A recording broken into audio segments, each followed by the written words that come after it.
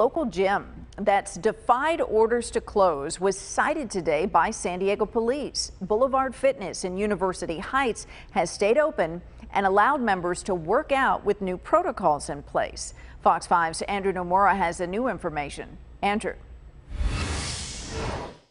Well, Kathleen, business was usual here at Boulevard Fitness. Although the gym was slapped with a fine by San Diego PD, it doesn't show any signs of closing.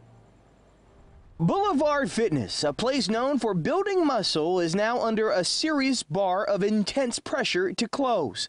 We have and continue to see a handful of bad faith actors. County leaders announced Tuesday the University Heights gym was slapped with a fine from San Diego PD after refusing to close, which is in violation of the state and county health order that requires all gyms to stop indoor operations. Only serves to punish those entities that are following the rules and doing everything right, and only serves to have the potential to set our region back. A few weeks ago, Boulevard Fitness made news after gym owner Sean Gilbert refused to close his doors when he was delivered a cease and desist order. At the time, Gilbert made it clear he does not plan on closing indoor operations, citing the immense amount of work he had to put in to start his business and the strain he felt during the initial shutdown. As long as they're following protocols right now, I think it's probably okay. Well, we've seen other gyms across the county shut down, like the gym in Pacific Beach, who was tied to a coronavirus outbreak.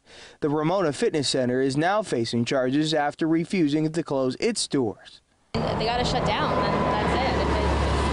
If cases are spreading and they're on the rise in San Diego, then they should shut down if that continues to happen. Well, we reached out to the gym owner to get comment about receiving that fine. He told us no comment. For now, we're live here in University Heights. I'm Andrew Nomura, Fox 5 News.